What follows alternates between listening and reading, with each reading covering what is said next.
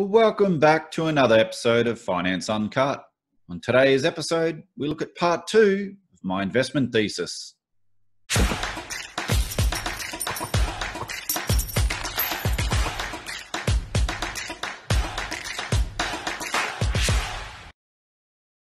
We finished off part 1 on this slide, which is the commodity index. And you can see this goes back to 1999, and commodity have never been this cheap. So I like commodities. I've actually got another chart that actually goes the commodity index that goes back to 1900. And there's only one other time that commodities, maybe two if you want to push it. There's only been one, maybe two other times that commodities have been this cheap on the commodity index. And so I'll get into it shortly about how I'm putting together a portfolio. I just want to finish off my macro thoughts from part 1. So as we go along, gold's last bull market. So, a lot of people have been writing off gold in the last, last 2 months as gold has pulled back a little bit. But what people who don't understand gold is in the last bull run between 2000 and 2011, where it went from $250 to $2,000 or thereabouts. Gold had significant pullbacks along the way. One at almost 29% there during the middle of the global financial crisis. So no, I'm still very, very bullish gold and even more bullish silver. And I'll talk a little bit more about that in a second. So in part 1, I talked about the dollar and that we've got this record level of shorts, shorting the US dollar. And look, based on those shorts, the US dollar should be further down. I think this could be over. It's a crowded bet, and look, one thing is,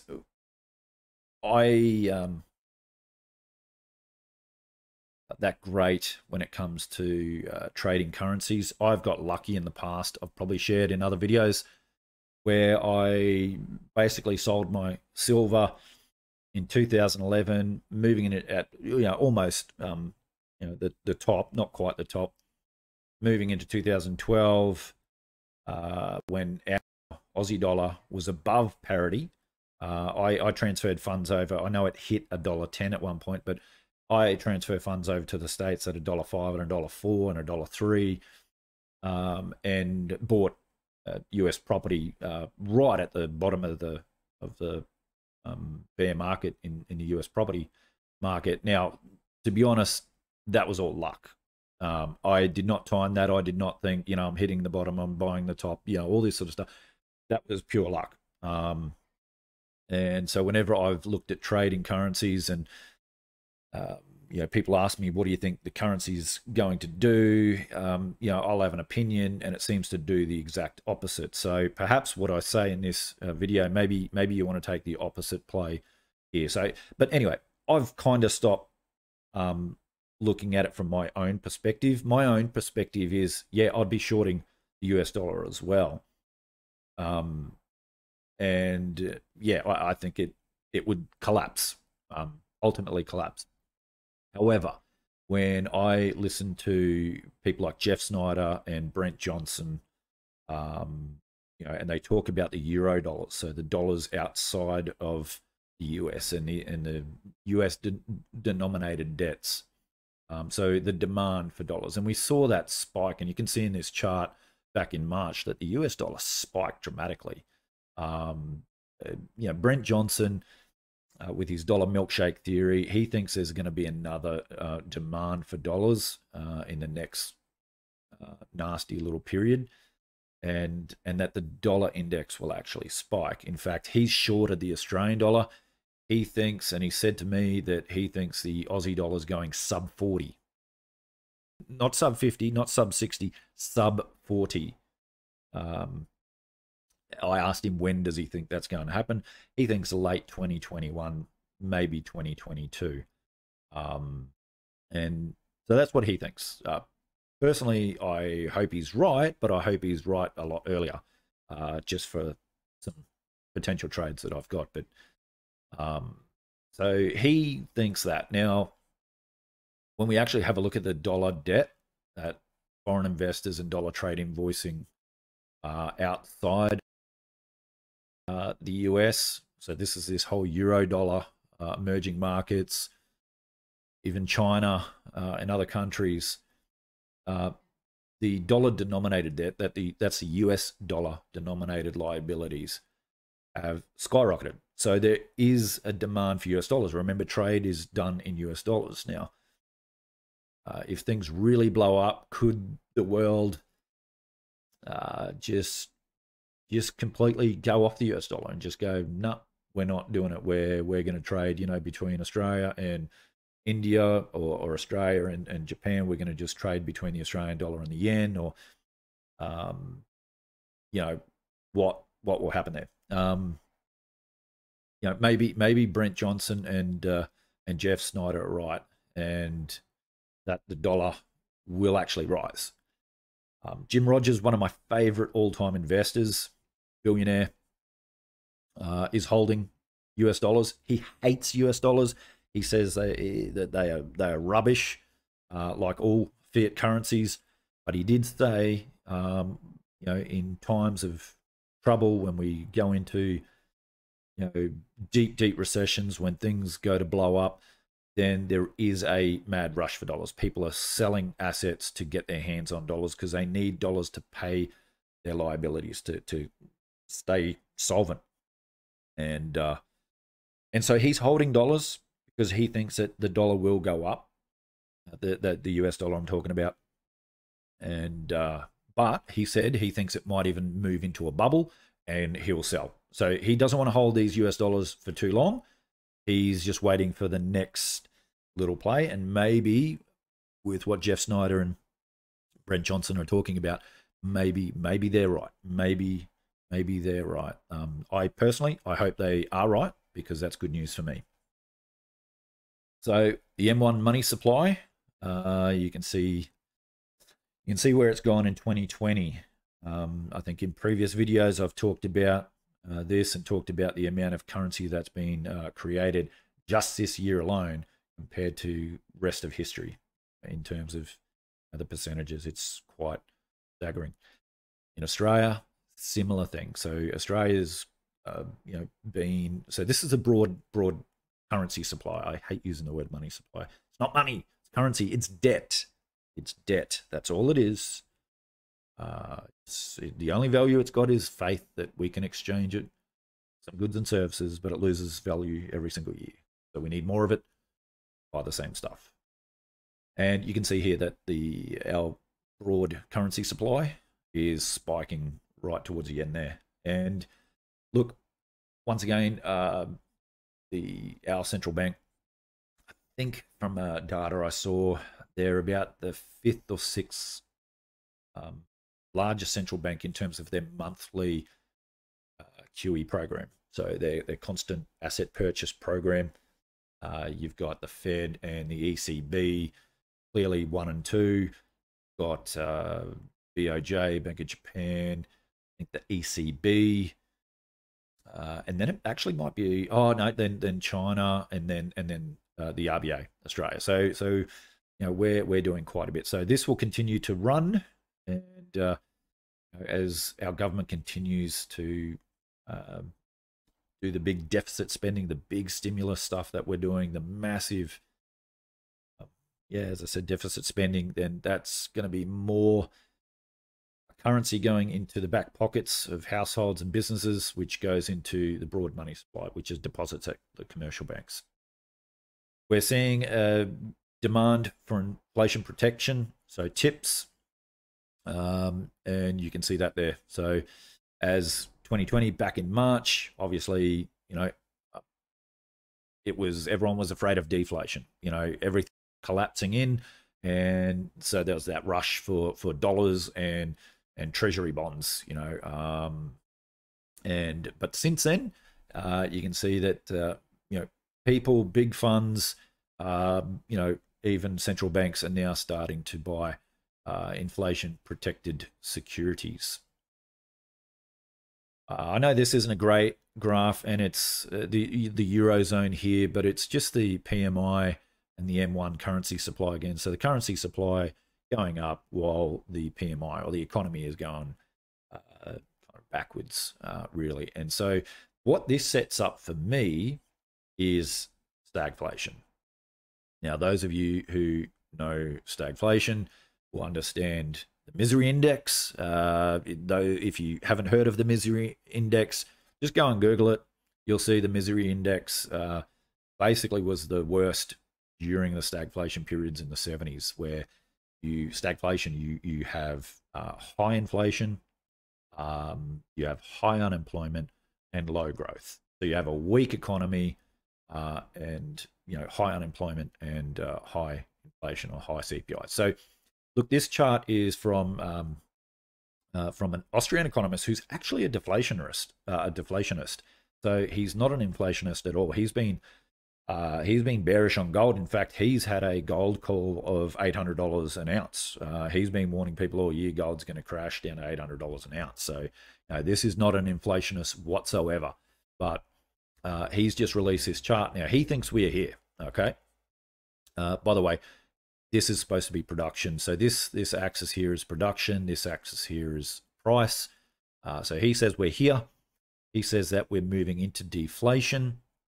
And then as we get, companies go bankrupt and we have supply chain issues, then what happens is we go along this axis of less production, but ultimately higher prices.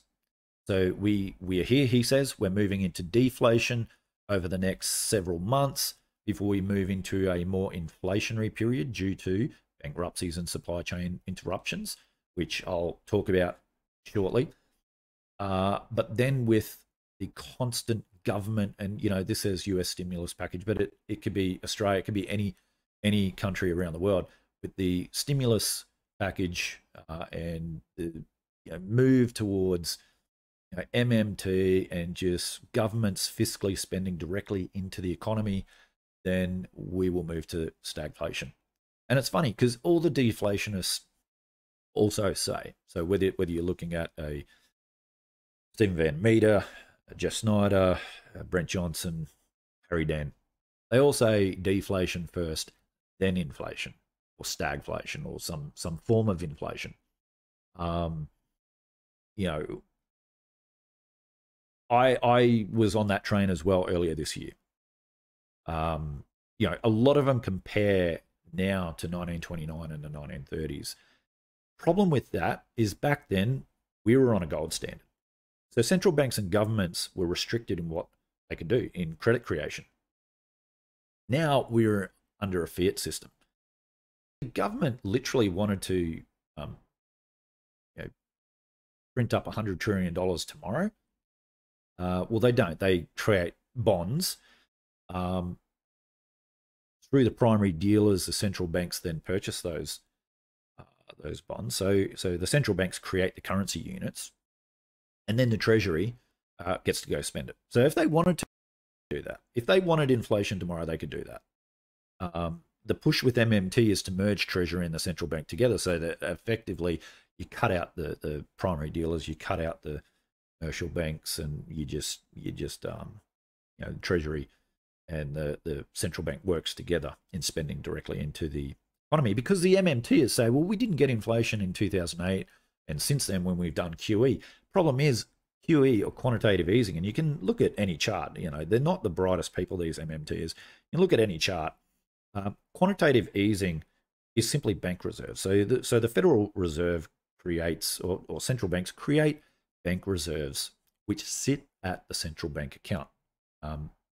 So they buy government bonds, mortgage-backed securities, and now just about any other asset, but pretty much just those two assets over the last decade or since the GFC. So they take those. So it's a bit like an asset swap, sort of, except the central banks will take those assets, mortgage-backed securities and treasuries, create bank reserves which are held at the Fed.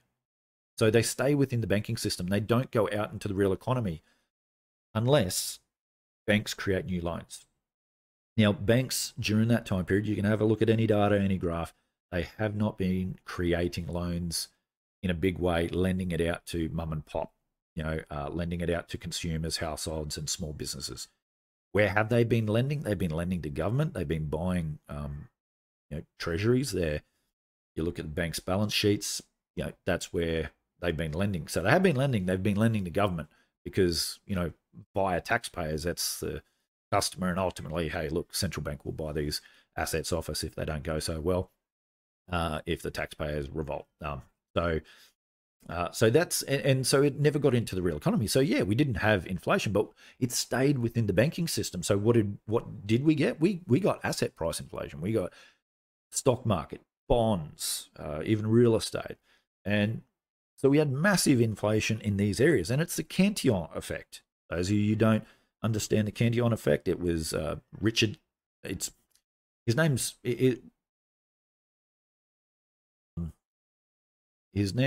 spelt Richard Cantillon, but it's Richard Cantillon, and it's really about where new created currency goes to. And when it's first injected, then those people benefit the most. So where you've got Wall Street that have got all that, funding, companies getting, funds, buying back their own stock. Well, they're the ones that get that.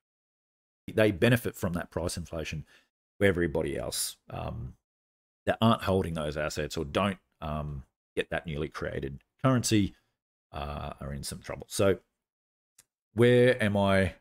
Oh, and then here's the other issue. So the BIS issues a dire warning. We're moving from the liquidity to the solvency phase of the crisis. Now in Australia, trading while insolvent, moratorium happening. So people can trade while insolvent at the moment. That ends in December, at the end of December. So next year, we're going to see a lot of small to medium enterprises going under. The problem is they've been allowed to trade this year while insolvent, doing businesses with other solvent companies and businesses. Now, they're likely not to be paying their bills. And when they go under in the new year, potentially going to put financial stress and pain on good companies that were solvent, and perhaps bring down other companies that didn't need to be. The one thing I hated about the Morrison government's everything they've done, the one thing that really made me angry was this. Because you're risking good quality companies because you're allowing bad companies to operate. That is bad. That is bad economics. That is dumb, ScoMo. But I'll leave it at this. I thought this was well said on Twitter. My friend, debt is the very essence of fiat. As debt defaults, fiat is destroyed. This is where all these deflationists get their direction, not seeing that hyperinflation is the process of saving debt at all costs, even buying it outright for cash. Now, in the US, they're talking about student loan forgiveness. That's what this is talking about. Or saving debt at all costs. So earlier this year, we saw that central banks and governments wouldn't allow the system to deflate. They wouldn't allow people to go under, companies to go under, people to default, people to go bankrupt. If you create currency, that's inflation. But when you either pay back debt or you default on debt, you're destroying currency. That's deflation. Deflation is impossible in today's dollar terms because policy will allow the printing of cash, if necessary, to cover every last bit of debt and dumping it on your front lawn. Worthless dollars, of course, but no deflation in dollar terms. And that's an interesting thing because that's the difference between now and back in 1929 and the 30s. Right now, central banks and governments are intervening into every market, in every aspect of the economy, and they will not allow deflation. And under a fiat system, they can create as much fiat as they like. So just quickly, want to finish this off. So just the first 6 months of 2020, the household debt accumulation, China. Look, China's the biggest debt bubble in the world. People say China's going to be the next global superpower. China have the worst demographics behind Japan. Their demographics peaked, 2011, and they go down right through to 2050 and beyond. They've got a massive debt bubble. Their central planning economy is going to collapse. It's only a matter of when. So forget China. All right. So also latest data on home loans in Australia, the September quarter. So you can see owner-occupied up 22%. That's huge. So once again, our government here has intervened in the market, just jumped in, provided all sorts of grants and inducements. And look, we own a finance brokerage business, mortgage broking business, and back in June, we were receiving 2 to 3 inquiries from first home buyers a day. And when we chat to these first home buyers, basically, it's the FOMO, or it's they feel this is their only chance to get in by using both state and federal grants, so potentially $40,000 or $45,000 if they go to a regional area worth of grants, as well as a lot of them pulled super money out of super, so $10,000 each prior to the financial year and $10,000 each after. So that's $20,000 each. So if it's a couple, that's $40,000 there plus $40,000 in grant. So that's $80,000. So a lot of people feel this is the only opportunity they'll ever be able to buy a home, is to take advantage of this. Now, a lot of these people have got pretty ordinary employment, I must say. Very weak employment. But the banks have lent them money. So we're seeing that. Investment lending, up 13%. That surprises me. Interest only. There's a couple of things that worry me about this as well, which I'll mention in a sec. So interest only, 21%. LVR's greater than 95. So the high LVR stuff increased. This is your first home buyers, up 35%. Third party originator, that's brokers, that's us, 30%. And debt to income higher than 6 times. That's 6 times income to the debt, up 29%. So everybody is leveraging up at this point. ScoMo has, mate, credit to the guy. He has been a champion at bringing forward demand from the future to now. Everyone's buying now. Everyone's building now. We're getting, I shared in part 1, the construction for new homes just skyrocketing, just going vertical. But what concerns me here is interest only, up 21%. Okay, so this tells me there's a lot of owner-occupiers who have switched from P&I to interest only. Why? They're struggling. We got high LVRs, so very low deposits. Massively grown. Not much fat in that at all. Debt to income over 6 times, up almost 30%. That's a concern. So what we're doing is we're leveraging up at these record low interest rates. And if I'm right and we get this CPI increase, guess what's going to happen to interest rates just around the corner, folks? That's right. That's right. And what a central bank's going to do? Here's the argument. No, central banks won't allow interest rates to rise. Yeah, maybe. What will happen, and we're already seeing it, is yields are starting to rise on bonds. And when that bond market does pop and go belly up, because there's almost $20 trillion of negative yielding bonds in the world. It's insane. It's the biggest bubble I've ever seen. The central bank, the only buyers, when people, when interest rates, yields start going up, everyone's going to be wanting to sell their bonds because the bonds are going to be falling. Problem is, who's going to be buying it? The only potential buyers is central banks. So what the central banks will do is create more inflation, more currency units.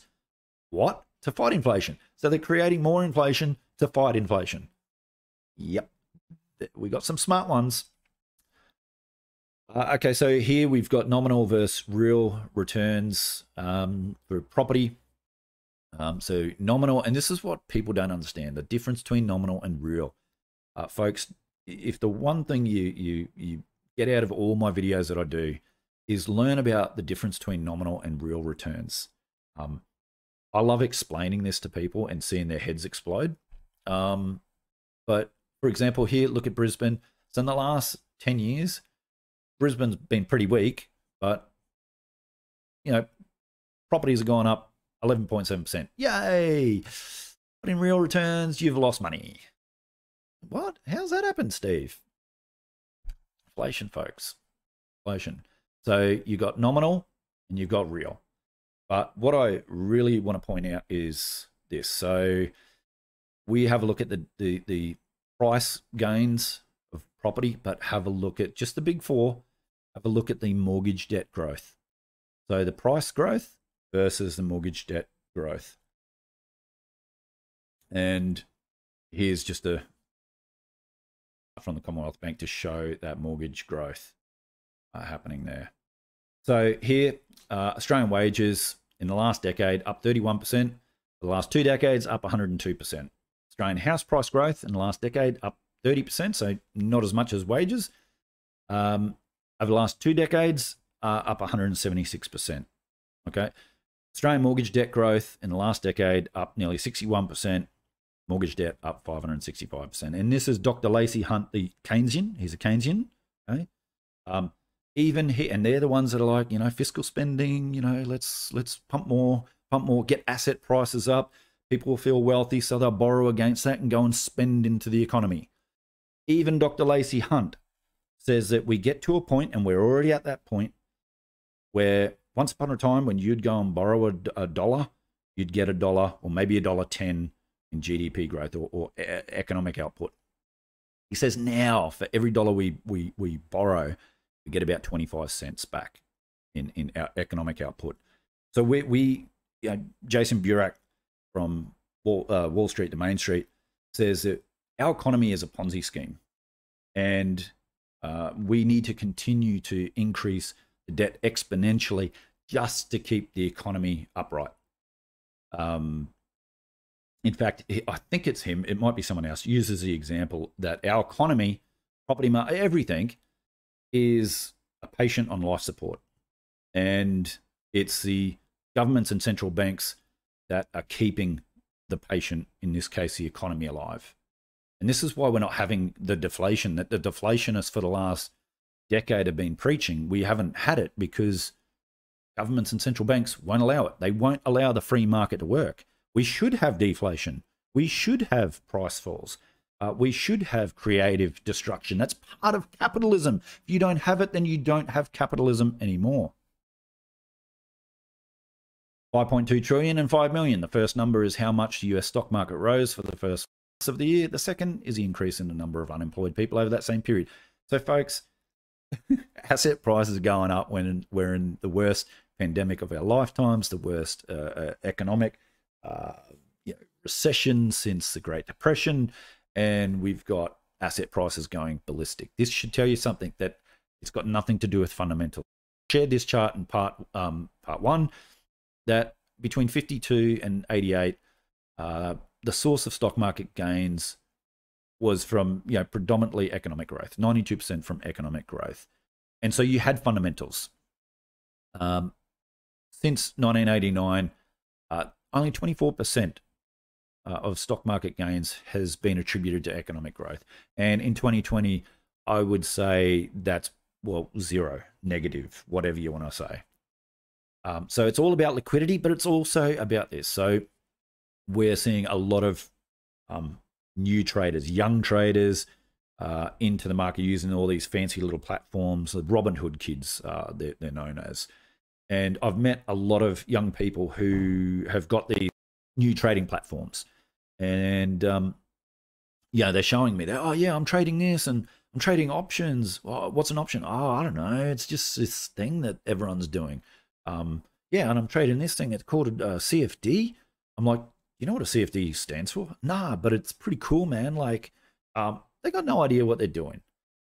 The stock market's become a casino. And you can see the small trades, which is less than 10 contracts, is just absolutely skyrocketing since March, or in April.